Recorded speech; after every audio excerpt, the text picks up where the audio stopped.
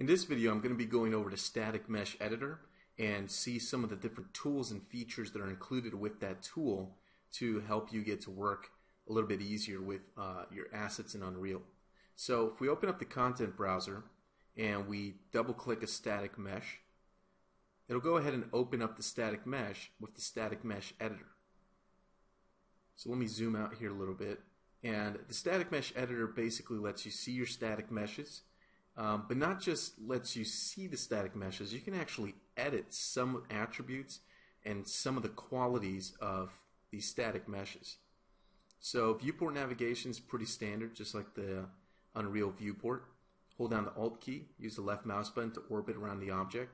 You can also use the scroll wheel to zoom in and out.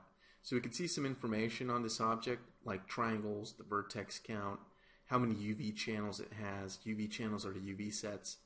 The main area up here is the main toolbar. We have a save button, so if you make any changes to the object, you want to hit save when you're finished to make sure that the changes are saved. Then we have this find in CB button, which means find in content browser. Let me show you how that works. Let me jump back to the content browser. I'm just going to move over to another directory, just a random one, just to show you how this works.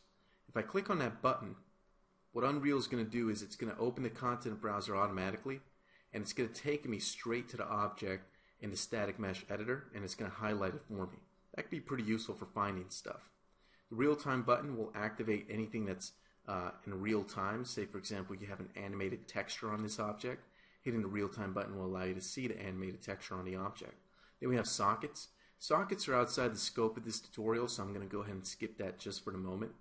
Then we have the Wireframe button, which allows us to see the wireframe and the triangles of the actual mesh, which could be pretty useful. We also have a vertex color mode, so we could see any vertex colors. I didn't export any vertex colors with this object, which is why by default they're on white. We have a grid button. We also have a button that lets us see the bounds, also the collision.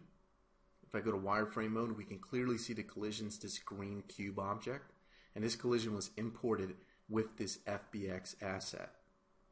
We also have the ability to see the pivot point of the object, which you can see right here. And it's the same pivot point that I edited and selected in Maya. We can also see the normals of the object, as well as the tangents. And we can see the binormals. We can also check the UVs of the object. And the UVs will be here in the lower left. And we can go to this UV channel button. And as long as you have more than one UV set, you're going to see them here in this drop-down box. So let's look at the second UV set. So if you have to troubleshoot light mapping weird, you can check out the light map UVs by going to that button. So pretty useful stuff. A lot of this stuff is meant for debugging, inspecting your static mesh. We can reset the camera right there with that button. We can also check the different LODs. So if we hit this button here, we'll get a drop down. I have 3 LODs for this object, so you'll see the base LOD, then LOD level 1, and LOD level 2. If I had 4 LODs or 2, you'd only see 2 or 4 options in that drop down box. Over here on the right, we have the details panel. If I go ahead and collapse all this stuff, we have different settings and different information about the static mesh.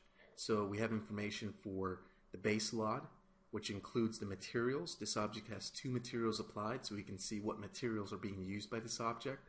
We can also change materials here, so if you were to drag and drop a material from the content browser, you can overwrite the material with a new selection. We've got the Lod settings here. If you remember when we first imported this in a previous video, we had the ability to choose the Lod group, so if we come back later, we can change our minds and change the Lod group or a lot of these settings after we've imported. Then we've got some static mesh settings like the light map resolution, as well as some collision parameters here. The light map resolution is pretty important. If you have a hero piece that is looking a little bit funky when you bake lighting, then you might want to increase the light map resolution to try to fix that. Sometimes this will fix artifacts and things like that by increasing the resolution of the light map for this specific static mesh. And we've got the import settings here. A lot of these settings we saw in the import dialog when we first imported this object. So you have the ability to come back in the Static Mesh Editor after you've imported and change your mind on some of the settings. Then we've got some navigation settings here. We're not going to go over that stuff right now. It's a little bit outside the scope of this tutorial.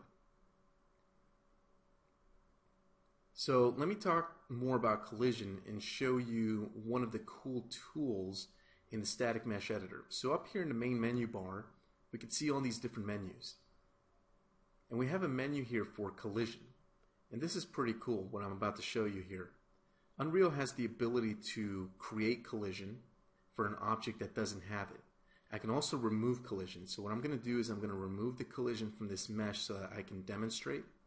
And what that's going to do is it just got rid of my collision. So my object, players can now walk right through this object. So let me go back to the collision menu and I can choose. I have quite a number of different options here. So based on the option you choose, you're going to get different results. So let me go with 6DOP, Simplified Collision. And if I click on that, I'm going to get a simple box collision. So that first option ends up creating probably the simplest collision you can make for your object.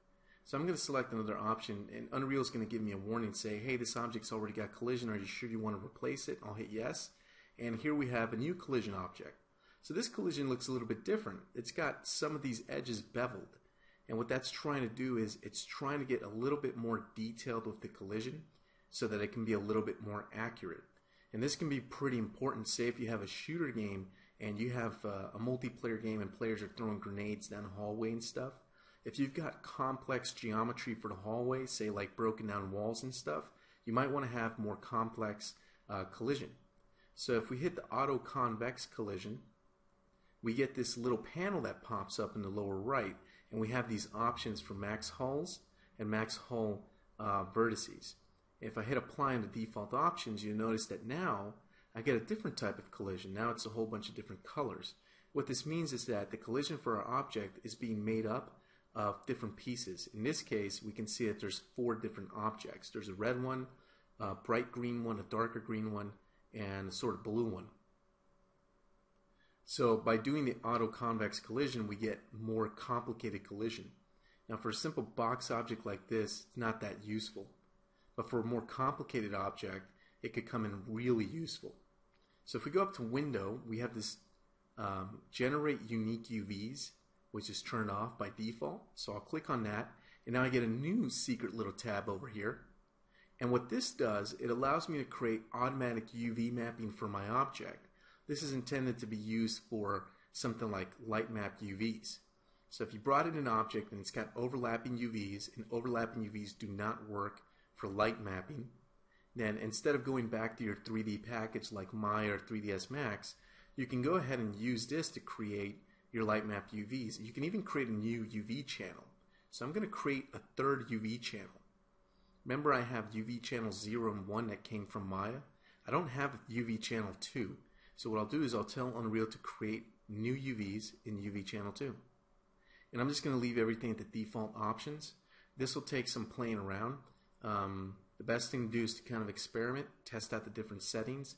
UV mapping is one of those things where when you have an automatic UV tool like this and you have a complicated mesh or simple mesh, all meshes are different, so you're going to get different results.